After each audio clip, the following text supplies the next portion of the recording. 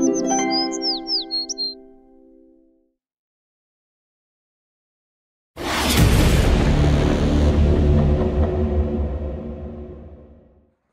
then, boys and girls, I have just sprayed all my super boxes. So I've got 4 that have been made up there.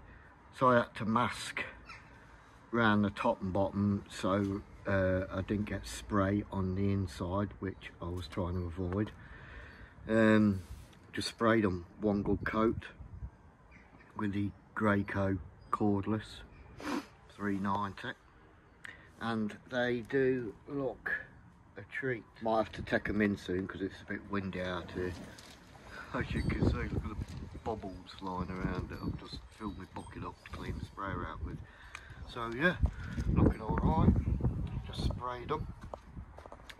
And then I'd got 2 more supers that had not been made up. So I just sprayed those.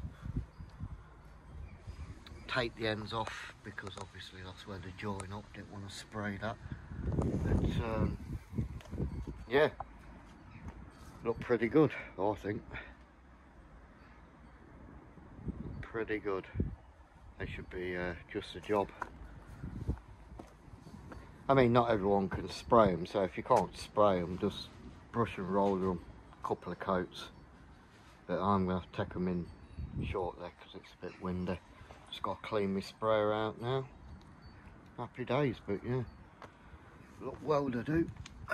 Look well soaking wet, needless to say, but apparently you've got to paint the outside at least because the sun can degrade the polystyrene, whatever it's called. But yeah, just got to clean my sprayer out.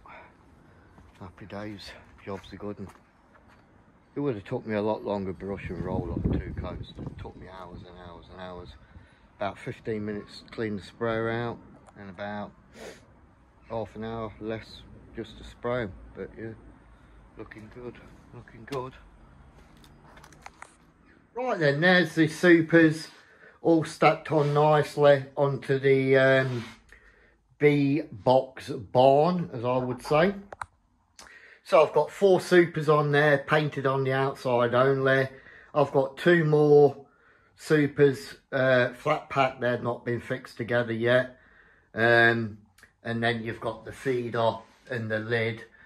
When I get my bees in I think it's about a month or 2, obviously them supers won't go on. I'll just put the feeder on top of the hive there and get them fed until they build up the inside of all the frames, the 18-inch brood frames. Yeah, and that's what they look like.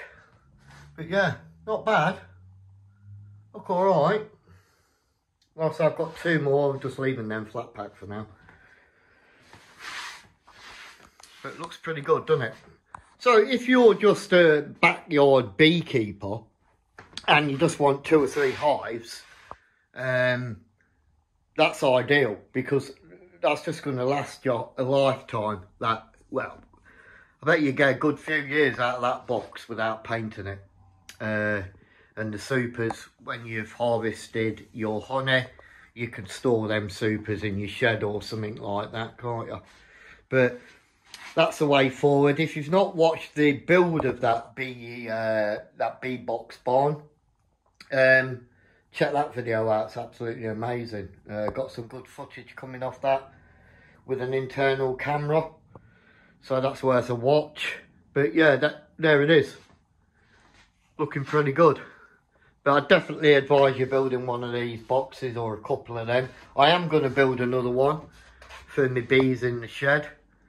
But it'll probably be next year by the time I build that. We'll have to see. I'm going to transfer them all over then. But yeah, there you go. Pretty good. Pretty bloody good. There it is.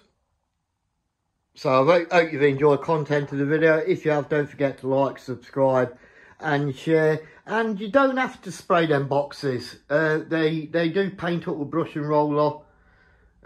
Couple of coats, 2 or 3 coats of acrylic emulsion, The paint up just fine. Just that I've got a sprayer, so I thought I'd spray mine. And it takes me about 15 minutes to clean the sprayer out, but yeah. Yeah, not bad. There you go. Hope you enjoyed the video, guys.